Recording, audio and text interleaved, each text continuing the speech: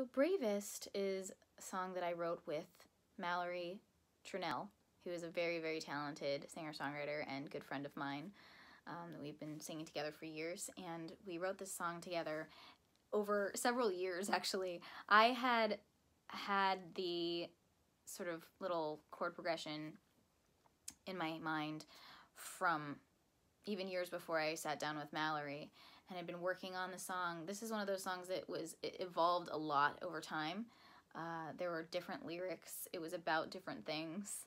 Then I wasn't sure what to do with it, so Mallory and I wanted to write together, so I brought that and I said, this is sort of the structure, the skeleton that I have, and then we came up with close to what is the final version, but it had a kind of a different chorus that was actually, if I can remember, it was called Silent Goodbye.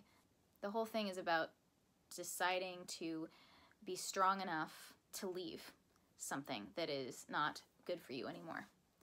A toxic relationship, job that isn't serving you anymore, whatever it is. It was more about the love aspect for me and Mallory, as we were both sort of going through the same thing. So this was a cathartic writing session.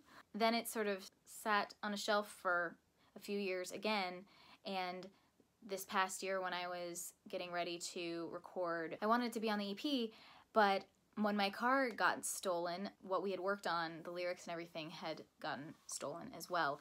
And I was so sad, but then Mallory, bless her, had the little voice memo recording from her phone, and I was able to sort of piece together some of the lyrics and then rewrite some of them, and that is what the final version that you hear is. Letting go of even something that isn't good for you and is making you feel sad can be so hard and takes so much courage.